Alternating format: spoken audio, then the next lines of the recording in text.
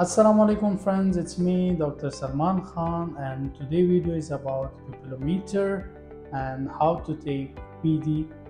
So for taking the PD we need this pupilometer. First you have to take it binocular. How you will take it binocular? When this is straight, so you can take it binocularly.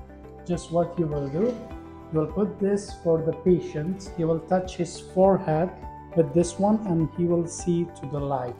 So for the patient, you will put this on his forehead and you will tell him to see to the light, and you can adjust from here. You will adjust the markings and will make it on the pupil center. So here you will see like what his PD is, like this. It will show you the PD. For progressive, you must take it unicularly for every eye separate. How you will take it separate? From here you will just switch it to that side, so you will take for one eye, and then from down you will switch it to the other side, so you will take for the other eye, and same it will show you the PD of every eye separately. It's very easy and very helpful tool.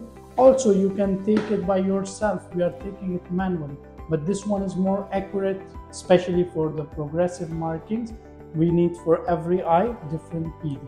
So I hope so this is helpful for you. For next more tips and things, do subscribe the channel, do comment me, like this video and share with your optometry colleagues. We'll see you in the next video. Till then, Allah Hafiz.